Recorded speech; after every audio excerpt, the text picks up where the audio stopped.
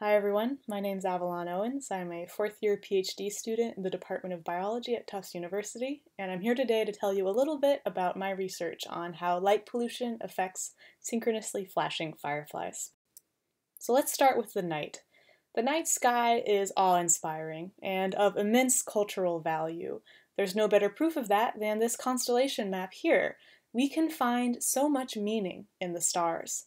In fact, I was looking at this earlier, and I found the outline of my talk.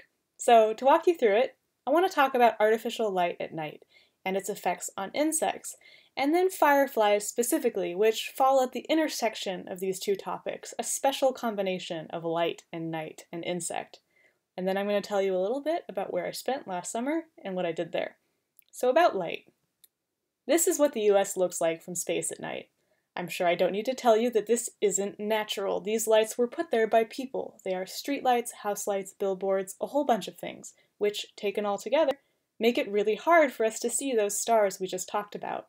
Today, over 23% of the land surface of the Earth is under an unnaturally bright night sky, which includes most of the US, as shown here. And if things keep going the way they have been, artificial light will eventually cover the Earth. This light is what stops us from stargazing in cities, but it also impacts people and places very far away from cities. Here is the night sky in Chacao Culture National Historical Park, an international dark sky park which the Park Service puts a lot of effort into protecting so that visitors can experience the night sky as the ancestral Pueblo peoples once saw it. This is the Milky Way, by the way. But even here, in this isolated dark sky park, the night sky isn't natural. If you subtract out the Milky Way and other natural sources of light, you can clearly see the glow of nearby cities on the horizon. And it gets worse.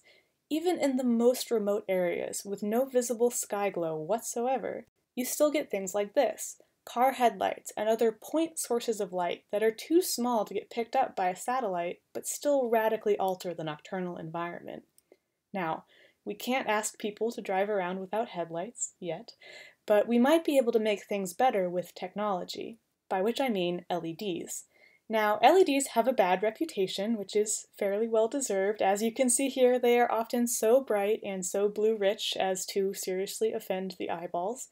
But LEDs can come in any color of the rainbow.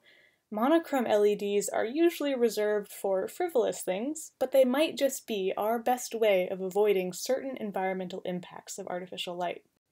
What sort of environmental impacts? Let's talk briefly about the impact of artificial light on insects. For more information, you can read my review paper or my recently accepted perspective piece. Artificial light can interfere with an insect's perception of time. Here is a moth that comes out at night to pollinate. When it's too bright, it decides to wait until it gets dark, and sometimes it waits forever. Here's an aphid that produces clonal daughters during the summer. The weather gets colder, but the days seem so long that it couldn't be winter, right? So it keeps doing this instead of preparing for what's to come. Whenever we worry about climate change causing mismatches in the timing of events, we should also be worrying about artificial light. Artificial light can also make it difficult for insects to navigate. Many nocturnal insects, including this cooperative study participant here, orient themselves with respect to nocturnal light sources like the moon or the Milky Way.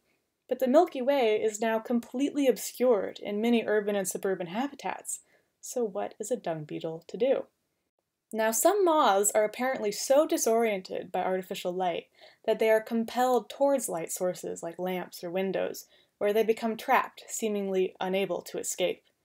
About a year or so ago, this became something of a meme, and we all had a good laugh at the moth's expense, except it's not just moths that do this, and it's actually not terribly funny when you think about it. These are mayflies attracted to the lights over a bridge, swarming, mating, and laying eggs on the road. Those eggs are not supposed to be on this road, they are supposed to be in the water underneath the bridge, so this is kind of a big issue. One final issue posed by artificial light requires a bit more explanation, so bear with me. Let's imagine an herbivorous insect that comes out at night and is interested in locating a particular species of plant. Doesn't matter what plant species, I just found a lot of good pictures of this one. At night, the plant might look something like this, but under light of an unusual color, it could be almost completely unrecognizable. Now granted, most artificial lights aren't as intensely blue or red as those shown here, but even small differences, like between a cool white or warm white LED, could make it difficult for insects to recognize host plants' prey, predators, or conspecifics. And this could be particularly bad for fireflies, because their flashes show up really well against darkness, but are pretty easily obscured by background light. So let's talk about fireflies. These are amazing beetles that come out at night in the summer months.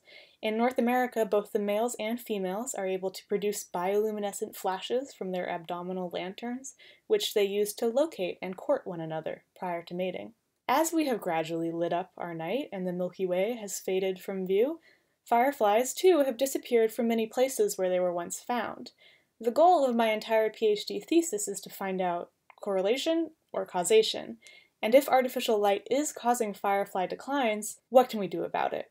For many years, firefly researchers have advocated the use of firefly-friendly light sources when out in the field, meaning lights of a color that fireflies can't see very well or don't react to. We just can't seem to agree on what that color is: red, amber, or blue. So one of my goals this summer was to settle that question once and for all. And to do that, I took a 10-hour road trip from here to here. This is Kellettville, Pennsylvania. There's not a lot of light pollution, not a lot of development in general, but lots of insects, including fireflies. In fact, the Black Caddis Ranch, where I stayed, has so many fireflies that every year they host the Pennsylvania Firefly Festival, which attracts people from all around the globe. All come to see my study species, the synchronously flashing firefly, Photinus carolinus. Males of this species will flash all together around 5 to 8 times, and then they all wait hushed for about 8 seconds before they begin again.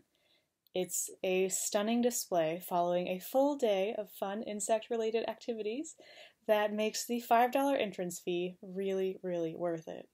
These fireflies come out very late at night in the deep, dark woods, so festival visitors need light to guide them to viewing areas, lest somebody fall in a river or get eaten by a bear. But nobody wants to impact the firefly display, or the firefly habitat more generally, right? So what to do? Well, we already know that white light makes male fireflies flash less, based on previous research, but there are a lot more aspects to this particular situation that we need to figure out. I wanted to know, how does light affect the flash activity of synchronously flashing male fireflies? What colors of light are the most and the least disruptive? And how do those colors interact with other insects in the area? Because many people have looked at the effects of light on non-firefly insects, and a few people have looked at the effects of light on fireflies, but nobody's ever looked at the two together. Until now. So here's how we did it. This is where I stayed that summer in the Black Caddis Ranch Firefly B&B. The festival happens in this backyard here, and we worked alongside this forest edge, where fireflies from the woods would spill out into the yard.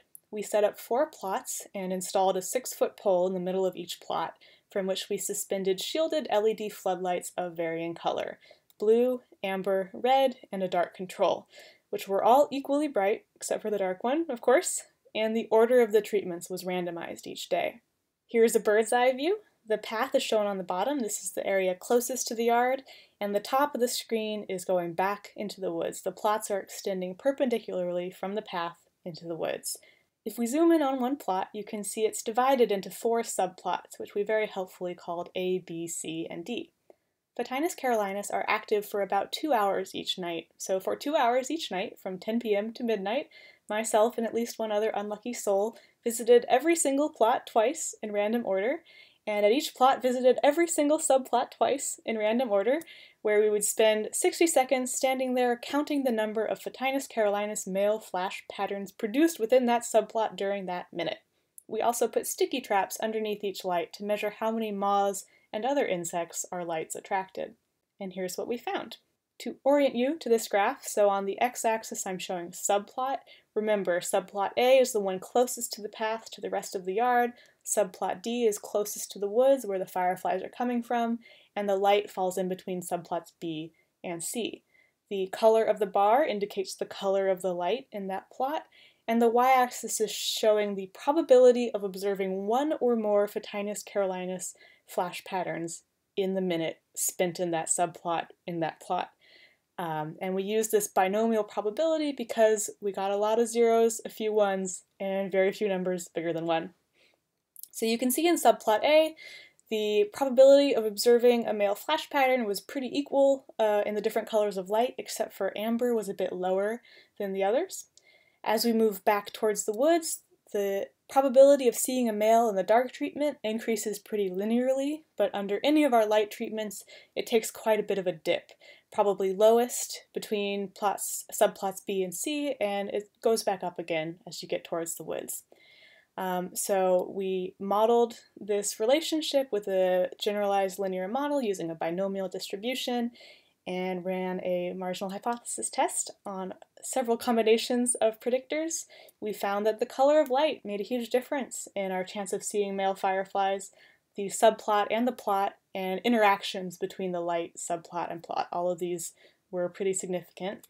And when you compare the chance of seeing male Photinus carolinus flash patterns under different colors of light to the darkness, you see basically across all colors you're seeing many fewer fireflies, and certain colors are especially bad. So amber always is the lowest, and then blue is probably second, and then red sometimes appears not that bad, maybe near the woods and near the path. And here are the data we collected from our sticky traps. So these are showing the number of insects and different insect orders that we caught in traps under the different colors of light. You can see that we caught a lot of things, mostly flies. I was hoping it might be a little bit more glamorous than that, but it wasn't. And the color of light did make a difference. We caught a lot of things under blue light, a lot of things under amber light, and more things under red light than under no light. So red light was attracting some insects, but not as much as the other two. We also did catch 4 male Photinus carolinus fireflies, 2 on blue, 1 on amber, and 1 on red. Alright, so what does this all mean? Oh, look, it's the constellation Lampyridae. Well, we found that light does impact synchronously flashing fireflies, and different colors of light all impact synchronously flashing fireflies, although amber is probably worse than blue or red, and that makes sense based on what we know about firefly vision. When it comes to the impact of these colors on other insects in the environment, well, they all attract insects, but red light maybe attracts fewer insects than these other 2 colors. If you put all these things together, red kind of comes out on top, although really darkness is the true winner. And amber definitely comes out on bottom, which is extremely unfortunate because the amber LED is increasingly touted as the environmentally friendly solution that we've all been waiting for. Good for your circadian rhythm, good for dark skies, good for baby sea turtles. Not really, but that's what we keep telling ourselves. In my personal opinion, I don't think we're ever going to find a magical color of light that only humans can see that has no environmental impacts. And I think color is a distraction from the real issue, which is brightness. Animals that can't see amber can still see an ultra-bright amber LED because color perception is all about probabilities. If an animal has a 1 in a million chance of seeing an amber photon and your LED headlamp puts out 100 million billion amber photons, you do the math. If you want a long rant about that, you can DM me later on Twitter. For now, to end this talk, I'd just like to thank all of my funding sources, as well as the International Dark Sky Association, for inviting me today. Thank you.